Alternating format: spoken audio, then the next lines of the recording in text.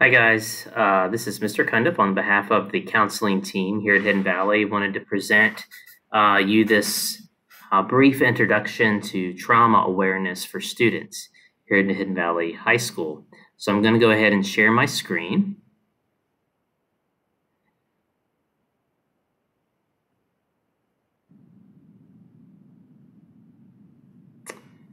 And begin just a brief little PowerPoint presentation that'll take you through some understanding trauma for students. Now, of course, a lot of people are aware of what trauma is and sometimes think it's simpler or actually more complex than it really is. And in fact, trauma can affect a lot of people in many, many different ways. It can be really big, it can be really small. And of course, in some ways, collectively, as a school, we've been living through what some may call trauma from living through COVID. So this kind of comes at a good time. The first thing we want to make sure that you understand is to take care of yourself. So if at any point during this presentation or any time really that you feel overwhelmed, ask your teacher if you can see any one of the counselors, and we'll be happy to talk to you because we're here for you. So the first thing to think about is, what is trauma? Trauma is an experience that overwhelms a person's ability to cope with life's daily stressors and problems, or anything that you might try to do during the day.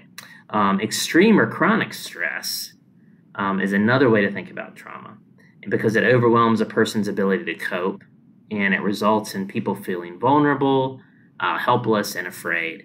As you see in the picture there, with the big word stress, and then around it, all other kinds of things like depression, strain, insecure, fear, overwhelmed, triggered, anxious, horror. There's all kinds of things that can be part of the definition of trauma. So trauma could be something as simple as a divorce or separation in your family. It could be a death of somebody that you care about.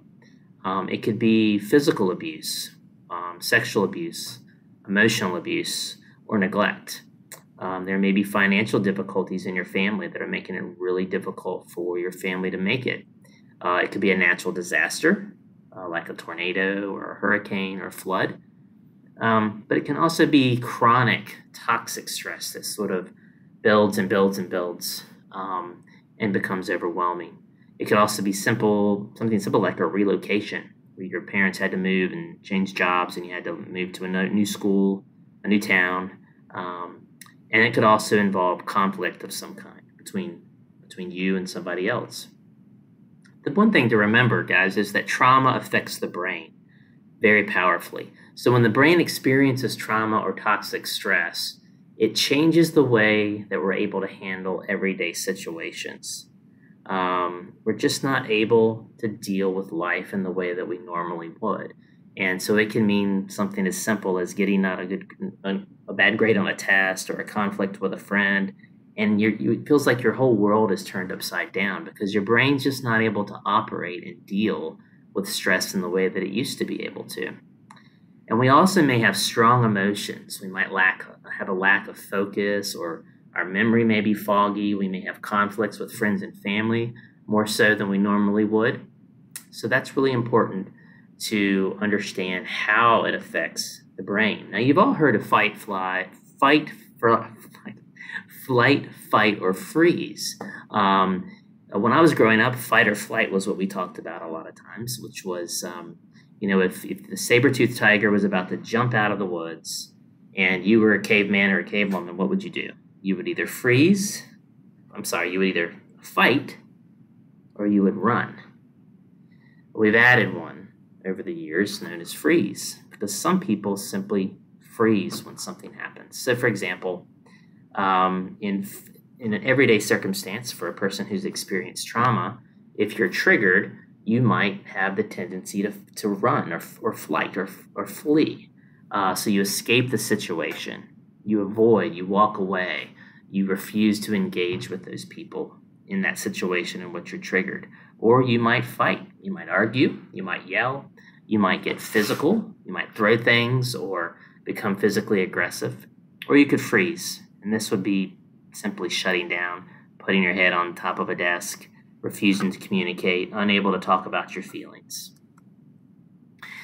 And the reason for this is because we have two parts of our brain when we think about trauma, our thinking brain and our emotional brain. And those are very, very important. The emotional brain is typically where the trauma is located and where those really intense emotions are located. And the thinking brain helps us make sense out of life. And so when you experience trauma, it's really hard for those two parts of the brain to communicate with each other. So here's a video I'm going to show you a little bit of, and it helps to define a little bit about those two different parts of the brain. Explain this to teenagers, I start with the hand model, okay? And I start by explaining that we're going to talk about the downstairs brain and the upstairs brain that everyone has. Formally, this is called the limbic system, and this is called the cerebral cortex. But what we're going to talk is downstairs brain and upstairs brain. So in your downstairs brain, this is where fight, flight, or freeze lives, okay? When threat comes at you, your body has three reactions it can make. It can fight, it can run away, or it can stay very still until the danger's gone. That's what this brain does, okay? This part of the brain. What's up here, the upstairs brain, its job, among many other things, is to solve problems, to help you calm down, solve problems, okay? And to tell the downstairs brain, I got this. We're gonna be okay. There's another solution. So what happens a lot of times to kids who've experienced trauma is if you think about these like muscles, because you've gone through a lot of threat, this downstairs part of the brain's been doing push-ups your whole life, okay? So this part of the brain's really strong.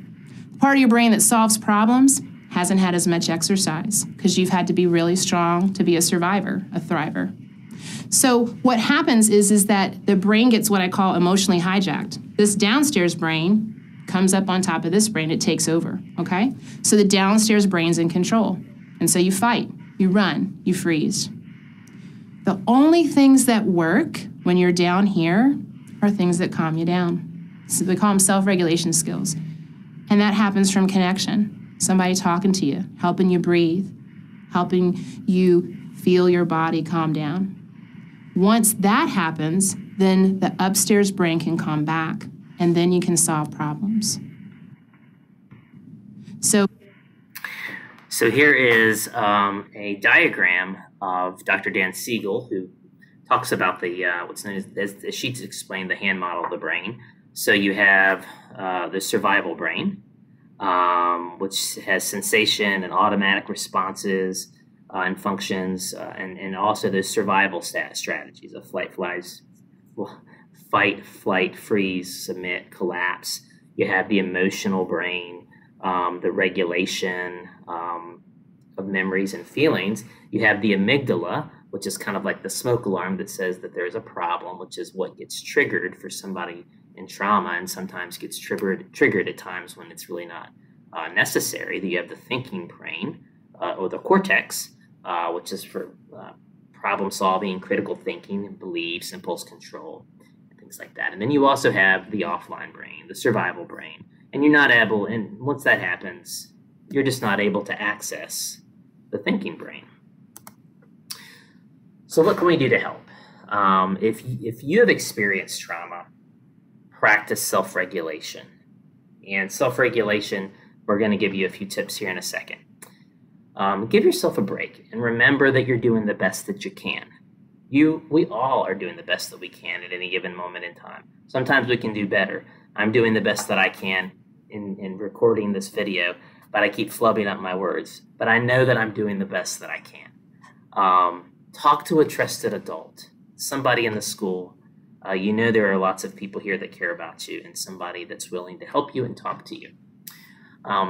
What about if you know somebody, a friend that's experienced trauma? This is the same thing that we've talked about when we've talked about expect respect and bullying, when we've talked about signs of suicide. If you know somebody has problems and has experienced trauma, show them, if you know some self-regulation strategies, show them those things. If you see them upset, help them. Encourage them to breathe. Encourage them to take deep breaths. Encourage them to go with you to a quiet place or to talk to somebody that can help them. And again, always refer them to a trusted adult. And if they're too afraid to go, feel free to tell a trusted adult here at the school that can reach out to them and help them. And always use supportive and caring language. Okay, so in breathing, obviously, self-regulation, deep breathing is extremely important. We'll show you that in just a second. Grounding exercises are also important. Some schools have calming corners. This is more popular in elementary schools, but I've seen it in high schools. Some people love music. That helps to regulate. Some people love art or dance. They like to draw or write or color. And these help you develop coping skills. Those are coping skills, but you can develop other additional coping skills when you reach out for help with a counselor or a trusted adult. And then again, talking to somebody that can help you. So in grounding, one of the things we do in grounding exercises is to have someone who's really experiencing a moment where they felt triggered. And we can do this in a really serene setting, but you can also do it in everyday situations, such as in a classroom. If all of a sudden you find yourself feeling anxious and panicky about something because you're remembering something that's happened, look around you. What are 5 things that you can see? What are 4 things that you can hear? What are 3 things that you can touch? What are 2 things that you can smell? What is 1 thing you can taste?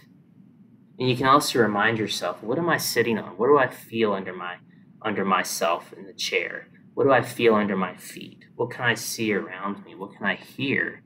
That will help you to come out of the clouds, as it were, and back down to reality a little bit more. Another thing you can do is what's known as a body scan. It's very simple. You just sit in a relaxed position. Your eyes can be open or shut, whatever makes you comfortable. And you choose a color. Maybe it's blue or green or turquoise or something like that. And you just imagine that it moves over you. Start with the top of your head and go all the way down to the tips of your toes. And it's the idea that relaxation is moving down over you. And you're breathing calmly and deeply and safely as you allow the body scan to work. A couple of different ways of practicing breathing. There are a ton of them out there, and sometimes it really doesn't matter how you breathe. It's important that you do breathe and that you breathe slowly, because if you breathe too quickly, we call that hyperventilation. That tends to keep your amygdala more worked up.